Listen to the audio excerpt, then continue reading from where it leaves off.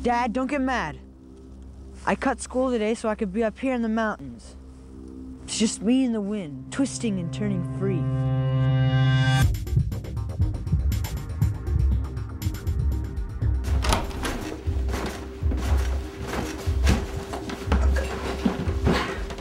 Lukey Pookie. We hear the courier delivered you a package. Care to tell us what's in it?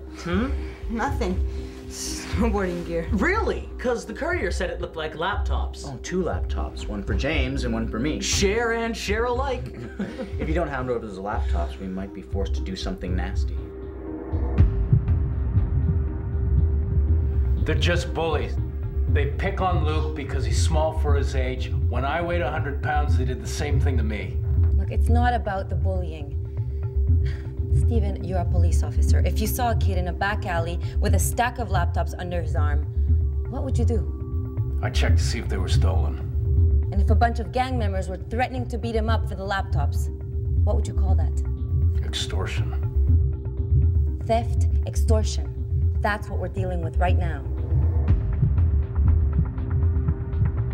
Give me his name. Who's your partner? Enough.